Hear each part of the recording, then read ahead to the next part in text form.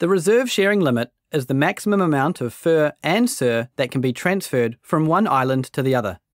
This graph will show the relationship between the amount of energy transferred across the HVDC along the x-axis and the reserve sharing limit along the y-axis. We'll start with the forward reserve sharing limit.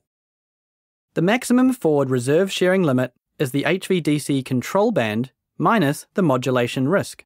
In this case, that's 250 megawatts minus 30 megawatts, making 220 megawatts.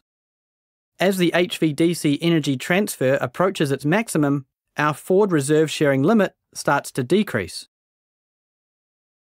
The maximum reverse reserve sharing limit is also 220 megawatts and starts to decrease as it approaches pole minimum.